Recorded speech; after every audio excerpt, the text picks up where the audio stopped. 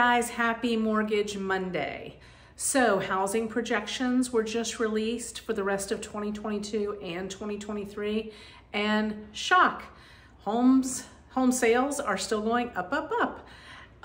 What else is going up? So interest rates are going up a little bit. The average 30-year fixed in 2021 was 3%. The average 30-year fixed for 2022 is projected to be 3.6, and for 2023, 3.9. So what does that mean to you? So yeah, your mortgage payment may go up just a little bit. How much? Probably about this much. You may have to get a little bit smaller.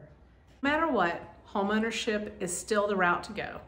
You're not flushing money away, you're not giving money to someone else to put a roof over your head, you're building up equity and you're getting deductions. So if you want to jump into that pool of homeownership, you know who to call.